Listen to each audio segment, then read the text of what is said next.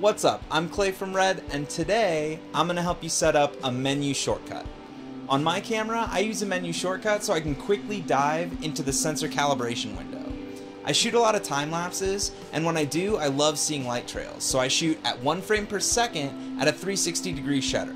That means that the sensor is getting exposed for a whole second per frame.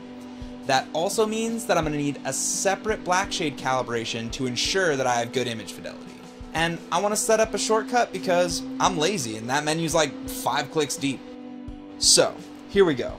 We're going to select Menu, add a shortcut, use this drop down menu to navigate, slide down to Menu, Settings, Maintenance, Calibrate Sensor. That's going to be your path. Now I've got this little easy button right down here. That means I can keep creating and stop clicking around in menu structures. Alright, thanks for watching and keep creating.